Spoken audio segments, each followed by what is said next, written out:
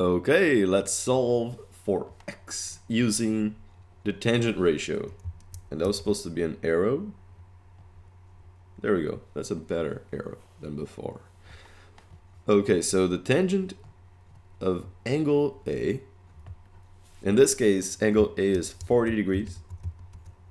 That's the only one we know. Of course, you could also find this one, but we're just going to use the 40.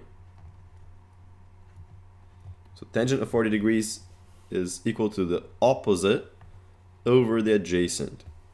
And the opposite side to 40 degrees is this side over here, side BC. So I'm going to put an X over there. And we have that over the adjacent side.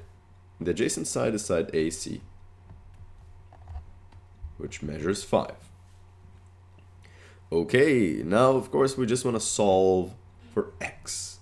So to do that, I will multiply both sides by 5. Then these cancel out. So I get x is equal to 5 times the tangent of 40 degrees. And now I can plug that into the calculator. I will do so in just one step.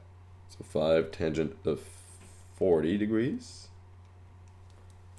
will be equal to 4.195.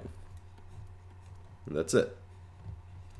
Of course, you could have also gone tangent 40 first. You can calculate that first, then multiply by 5. That we would have gotten the same answer. And now just one quick thing. Adjacent. The adjacent side is just the little side beside the angle.